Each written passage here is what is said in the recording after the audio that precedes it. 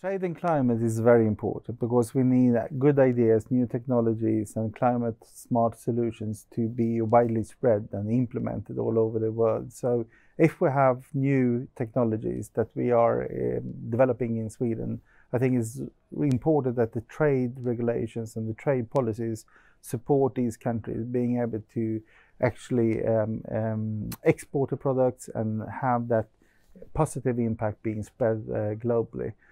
So it's really important that trade regulations is encouraging the use of environmental sound products and green, clean solutions. It will be important for our companies. It will be important for the Agenda 2030, the climate agreement. So it's really crucial that we find good agreements here.